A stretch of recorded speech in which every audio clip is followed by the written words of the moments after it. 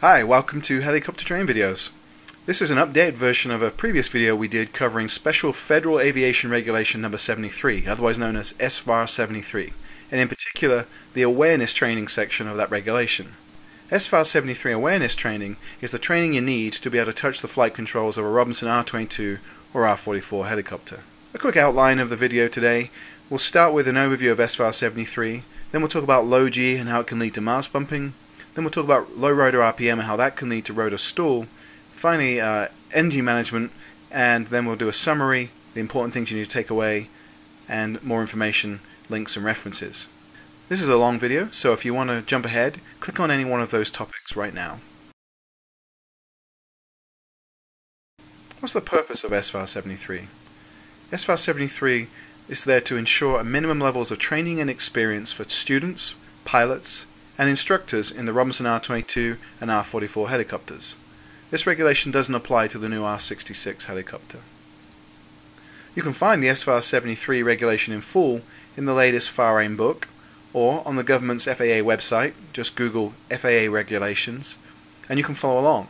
You can find SFAR 73 at the start of Part 61, and its full title is Special Federal Aviation Regulation number 73, Robinson R22/R44, Special Training and Experience Requirements. Because this is a Robinson R22 and R44 specific regulation, we'll also be heavily referencing the R22 and R44 Pilot Operating Handbooks, or POH. So follow along if you have one handy, or you can view digital versions of these POHs online at the Robinson website. SFAR 73 in full covers requirements for student solo, pilot in command, or PIC, currency, biannual flight review, and being an instructor in the R22 and R44 helicopters.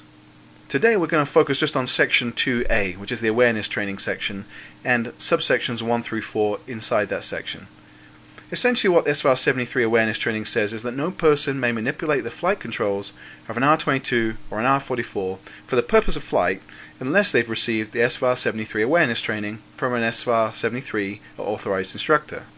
After you get this training done, you will receive an endorsement, which is basically a mini certificate signed by the instructor. That endorsement doesn't expire, and it covers both the R22 and the R44. SFAR 73 then goes on to list the general subject areas to be covered in that training. They list as energy management, mast bumping, low rotor RPM, blade stall, low G hazards, and rotor RPM decay. The order and the wording is not the most logical or clearest, so for this video we're going to reorder and combine those subject areas into the following sections: low G leading to mast bumping, low rotor RPM leading to rotor stall, and energy management. Now in this video we're going to touch on some aerodynamics and more advanced helicopter concepts, so if you're new to helicopters, don't worry if you don't fully understand everything mentioned. These concepts will be subject of other future videos, and of course you can always ask your awareness training instructor to go in detail when you see them in person receiving this training. Also, at the end of the video, we're going to give you a summary of the essential items to take away from this.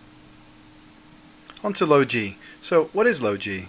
Well, it's the feeling when you are feeling light or weightless, like when a roller coaster dives down or when you're on an elevator that's going down particularly fast. It's named low G because you're feeling less than the normal 1 G, or 1 gravity of downward force. Here's a diagram of a roller coaster. You can see as the roller coaster moves along and then dives down, that's where you would feel that low G situation. We can create this low G situation in a helicopter by pushing the cyclic control abruptly forward. It's called a cyclic pushover or a low G pushover. One situation that can lead to such a maneuver is the pilot pushing forward on the cyclic to follow terrain. As you can see here, the aircraft's been going along. As the hill drops away, the pilot could push forward with the cyclic, and that would create this low G situation as he tried to follow the terrain. Another possible situation is the pilot pushing forward on the cyclic to avoid a collision, perhaps with a bird or another aircraft. Low G can also be caused by a pushover after a climb, so as the aircraft's following up, maybe up the terrain, and as the aircraft wants to level out, the pilot may push forward and cause that low G situation. Turbulence, rapid upward and downward movements of air currents can also lead to a low G situation, and we'll talk more about turbulence later. Talking about low G arising from collision avoidance and pushover after a climb, here we have excerpts from Safety Notice number 29 in the R22 and R44 Pilot Operating Handbook. This safety notice warns about low G situations being more likely in airplane pilots learning to fly helicopters, because in an airplane it's a normal reaction to push forward for collision avoidance and to terminate climb, but that automatic response, to quote Robinson, can be deadly when flying a helicopter. Regardless of your previous flight experience, R22 and R44 pilots must never abruptly push the cyclic stick forward. So what's the big deal about low G? Why is it so dangerous? Well, low G can lead to a very serious and usually deadly situation called mast bumping. Let's see how this happens. Firstly, the helicopter enters a low G situation, perhaps due to an abrupt forward cyclic input or low G pushover. The low G condition unloads the rotor disc, allowing the body of the helicopter and the rotor disc to move relatively independently. Because of this and the fact that the tail rotor is above the center of gravity, the tail rotor thrust now causes the body of the helicopter to drastically roll to the right, while the rotor disc remains relatively unaffected. That roll rate can be as high as 100 degrees a second. The pilot may instinctively try to correct the right roll with left cyclic input, but this causes the rotor disc alone to tilt left, leaving the body of the aircraft tilted to the right or rotating to the right, thus actually causing the rotor head to strike the rotor mast and cause mast bumping. Mast bumping often causes separation of the rotor disc from the rotor mast. Also, the excessive blade flapping can cause blade contact with the body of the helicopter, both situations often being fatal. The R22 Pilot Operating Handbook, section 4-15, describes mast bumping as excessive main rotor flapping resulting from low G or abrupt control input, and that excessive flapping can lead to main rotor separation from the helicopter. Let's say we have inadvertently got ourselves into low G, we feel light in the seat and the helicopter starts a right roll. What's the correct response? Correct recovery is to resist the urge to fix the roll by applying left cyclic and instead make an immediate but gentle aft or back cyclic to reload the disc. As we feel heavy in our seat, we've established positive G forces and now it's safe to correct that roll. Of course, a better situation would be to avoid low G in the first place. Let's talk about these things some more. In the R22 and R44 POH, in section 2-6, in the limitations section, it states, low G cyclic pushovers are prohibited. It also placards that on the cyclic control itself as a reminder to the pilot. 2-6 also describes a pushover and how in a low G situation it's gentle aft cyclic that should be used to reload the rotor disc before applying lateral cyclic to stop the roll. Here we have some more excerpts of other very informative and important references to low G from the R22 and R44 POH. They include safety notice number 11, which explains the hazards of low G and warns pilots never to demonstrate or experiment with low G, and that even highly experienced test pilots have been killed investigating the low G condition. And a clear reminder at the bottom, never perform a low G pushover. Also, safety notice number 1 from the POH reminds pilots to avoid cyclic pushovers by always using the collective, not the cyclic, to initiate a descent. So lower collective to descend, do not push forward as you might do in an airplane. And finally, a couple of other excerpts that deal with low G and turbulence. Safety notice number 32 talks about the hazards of high winds or turbulence and how the pilot's improper response can increase the likelihood of mast bumping. It also covers recommended procedures when flying in turbulence, such as reducing airspeed to 60 to 70 knots and not to over control. An airworthiness directive, that's an AD 952604 from the R22 POH, discusses procedures for flight in turbulence and reminds the pilots not to over control and to eliminate sidestep, that's flying out of trim. It also instructs the pilots to depart the area of turbulence if possible or consider a precautionary landing. That same airworthiness directive that applies to the R22 and not the R44 also has some wind, gust and turbulence restrictions that apply to new R22 pilots. More information can be found at the end of the limitations section of the R22 POH. We don't show student pilots low G in flight, it's far too dangerous, but as a flight instructor I do try to train my students on low G recovery by simulating the uncommanded right roll due to low G and then to see how they react. Here's one quick example. This is the way it's going to work. You're going to be on the controls, but I'm just going to simulate what we're going to do. Okay. So I'll say to you, okay, let's imagine we're just flying through turbulence and you suddenly start to feel very light in the aircraft and it starts an uncommanded right roll.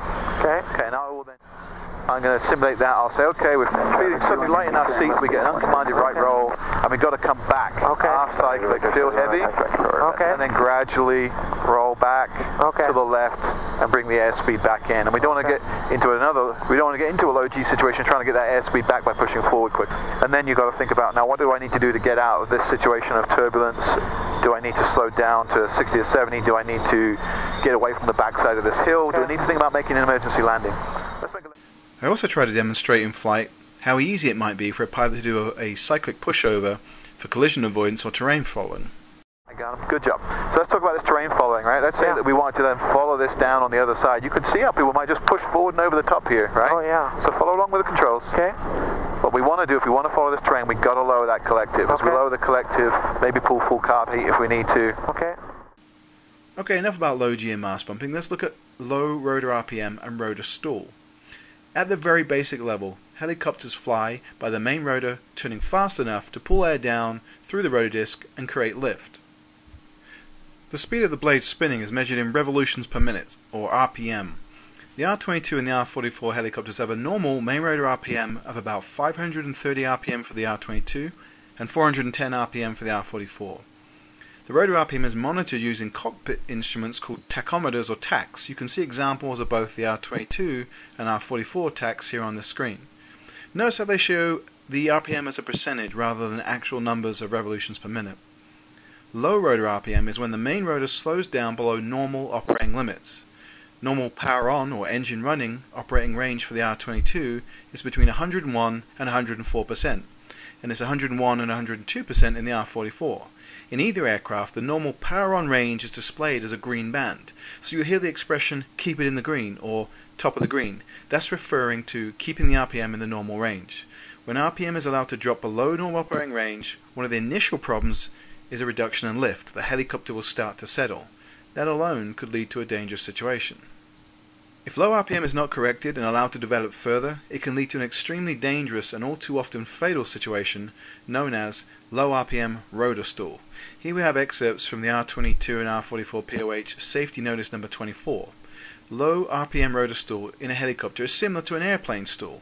If the wing or rotor blade meets the incoming relative wind at too high an angle, which is called the critical angle of attack, then the airflow separates from the airfoil and the airfoil is said to be stalled, producing very little lift and lots of drag. In a helicopter, that increased drag further slows down the rotor system. In a helicopter, low RPM rotor stall can occur at any speed. And if it occurs, the helicopter quickly settles and the uprush of air through the rotor system further increases the angle of attack, making recovery almost impossible. And to quote Robinson's Safety Notice 24, the aircraft literally falls out of the sky.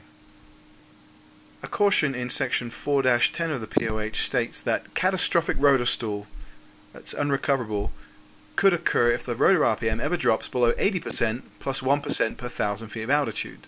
So here in Bend, Oregon, unless we're going up into the mountains, we're usually cruising around at about 4,000 to 5,000 feet. So critical, unrecoverable rotor stall could occur within rotor RPM range of about 84 to 85%. Obviously we want to avoid this situation, so let's look at what can cause low RPM. The R22 and R44 helicopters have an electronic device called the governor. That governor manipulates the engine throttle to maintain RPM in the normal range. But the pilot is able to override the governor by gripping the throttle control. This can lead to a pilot over-gripping or death-gripping the throttle, especially with a new or anxious pilot. This would stop the governor from assisting the pilot to maintain RPM and may lead to low RPM. Another possible cause is the pilot simply rolling the throttle down inadvertently or incorrectly. Here we have a couple of excerpts from the section 7-4 of the POH. The governor works best with smooth, slow control inputs. If the pilot makes aggressive control inputs, especially up collective, the sudden added drag to the system may pull the RPM down quicker than the governor can respond, leading to low RPM. The situation is made worse by operating in high density altitudes. That's where the air is thinner, on hot days or when operating at higher altitudes. Robinson's POH mentions above 4,000 feet. Here in Bend, in the height of summer, we can get days where the density altitude is above 7,000 feet before we even take off. And even with slow and smooth collective inputs, I've experienced slow governor response leading to low RPM in both the R22 Beta 2 and the Raven 2 R44. This is why we train to be able to recognize and recover from low RPM. It's not just theory, it does happen. The aircraft may also be operating close to the limitations of the engine, and if the pilot exceeds the limitations by pulling up too much collective, known as overpitching, the engine may be at full throttle and unable to meet the extra demand, leading to low RPM. 7-4 of the POH talks about overpitching by explaining how at higher power settings above 4000 the throttle is often wide open. In such a situation, any RPM decay must be controlled by lowering the collective as there is no more throttle. Safety tip number 13 mentions how above 3,000 or 4,000 feet the throttle is often wide open, and as already mentioned, the governor response rate is fairly slow.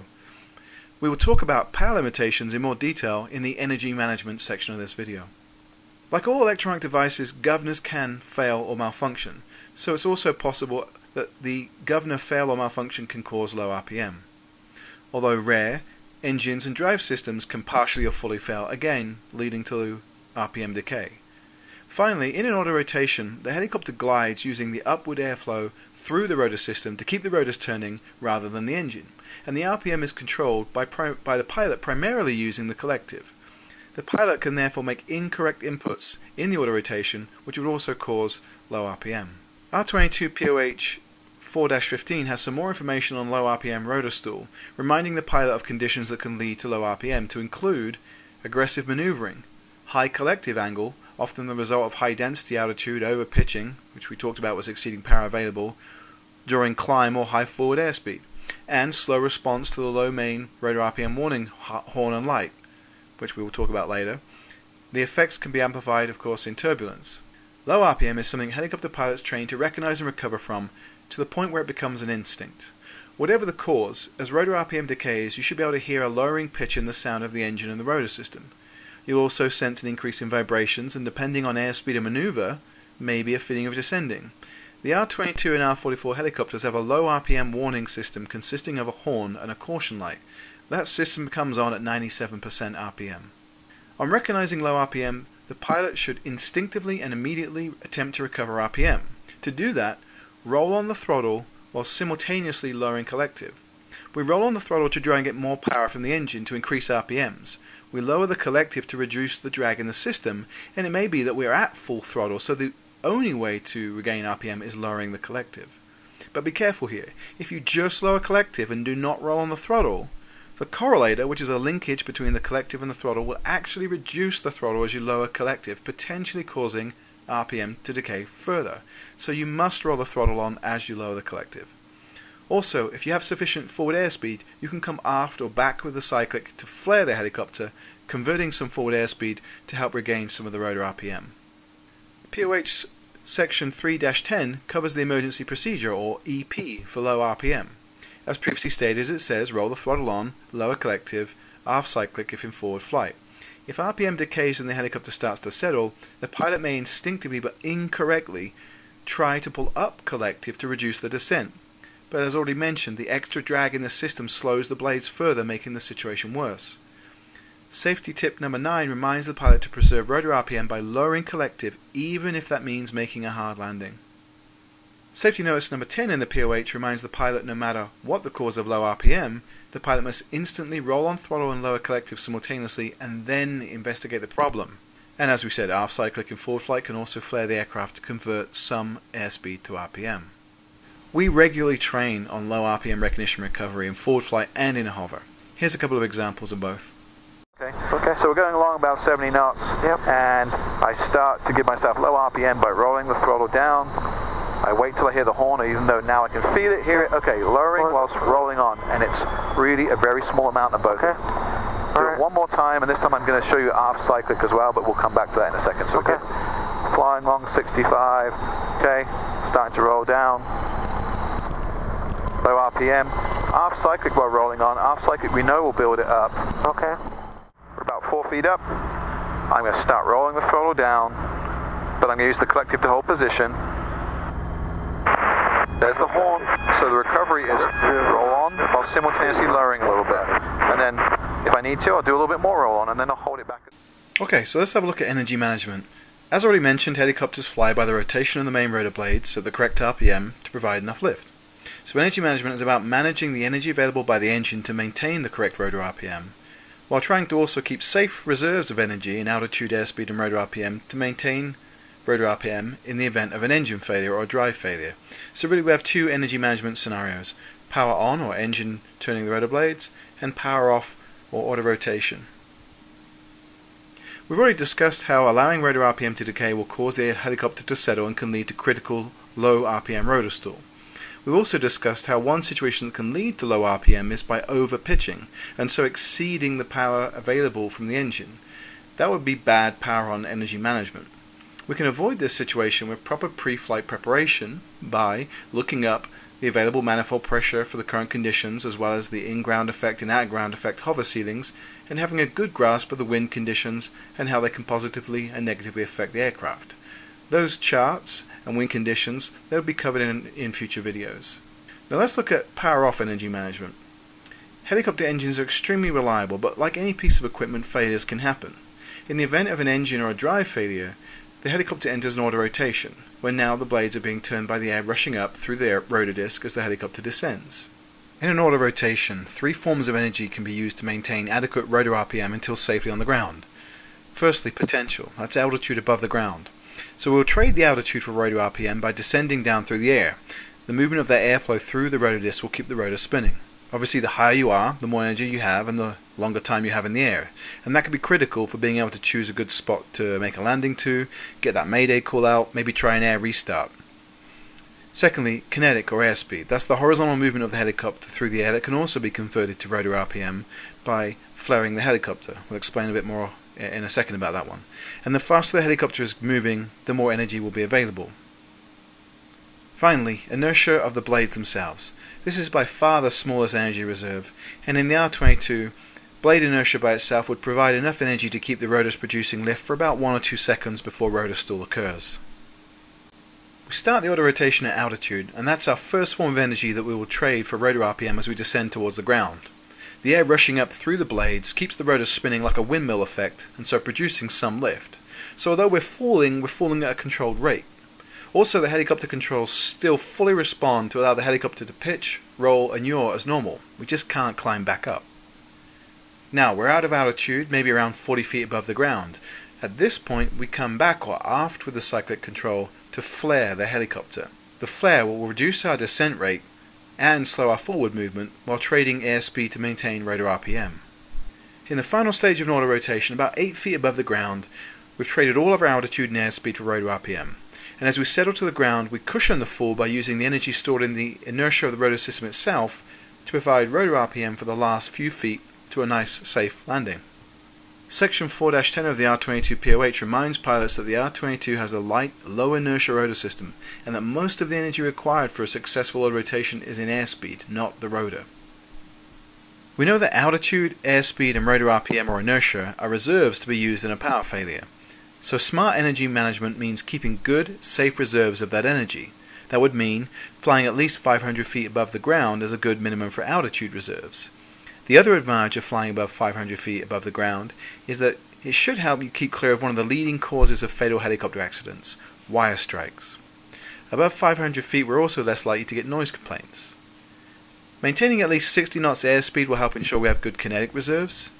And finally, making sure we're keeping the rotor RPM in the green. That's 101 to 104 in the R22 and 101 to 102% in the R44. That will ensure that we have enough rotor inertia to cushion our landing. Another way to ensure safe reserves of energy for a possible autorotation is as much as possible to fly outside the shaded areas of the height velocity diagram. We will cover this chart in another video in more detail, but essentially it's a make and model specific chart that shows shaded areas as airspeed and altitude above ground level where the chances of a successful autorotation are in doubt. The chart also has a recommended takeoff profile. This one comes from the R22 Pilot Operating Handbook section 5-11. We talked about safe reserves being 500 feet above the ground and 60 knots. I've highlighted that area on the chart with a green circle. As you can see, it places the pilot well clear of the shaded areas of the diagram. The green line I've highlighted at the bottom of the chart is the recommended takeoff profile. It's basically saying you should remain below 10 feet until reaching about 40 to 50 knots and then start to climb out. If you stay below 10 feet above 50 knots, then you start to get into the bottom shaded area which I've highlighted in red. Because at that speed and altitude you will not have enough time or room to enter an auto and flare before contacting the ground. We apply this recommended takeoff profile in our normal takeoffs in the R22 and the R44. We accelerate to about 45 knots and then start to come up and climb out to about 55 to 65. As I said, we'll talk about this diagram in other videos. So this video is aimed at viewers with various levels of helicopter experience. If you're new to helicopters and some of the things mentioned in this video escape you, don't worry, you'll receive one-on-one awareness training with an SFAR 73 certified instructor who will better answer any of your questions. But if you take away anything from this video, it should be the following. Rotor RPM is critical to keeping a helicopter flying, so to that end, do not pull up aggressively on the collective control. Do not death grip the throttle control. Keep safe reserves of altitude and airspeed. Fly within the helicopter's performance limitations. And to help avoid low G, do not abruptly push forward with a cyclic. For most maneuvers in a helicopter, all control inputs should be small and smooth, so that alone should help keep you away from low G and low RPM. For new R22 and R44 pilots, I hope you realize the purpose of awareness training is not to scare you, but to educate and protect you. And remember, you'll be thoroughly trained to avoid and deal with hazards of flight and emergency procedures before you're allowed to solo. Flying helicopters is great fun. You just need to remember your training and to be vigilant. Here we have some more information for you. I thoroughly encourage you to read more up on the subjects that we've talked about today in the R22 and R44 Pilot Operating Handbook, especially the safety tips and safety notices. Other recommended information would be SFAR 73 to Part 61 in the FAR AIM or in the FAA Regulations website. The latest FAA Helicopter Flying Handbook under the Emergencies and Hazards section. And then we have 3 video links to Frank Robinson talking about low G mast bumping, low rotor RPM, rotor stall, and energy management. Frank Robinson being the creator of the R22 and R44 helicopters. And of course we have the Helicopter Training Videos website. More information there. Any questions, corrections, feedback, please get in touch.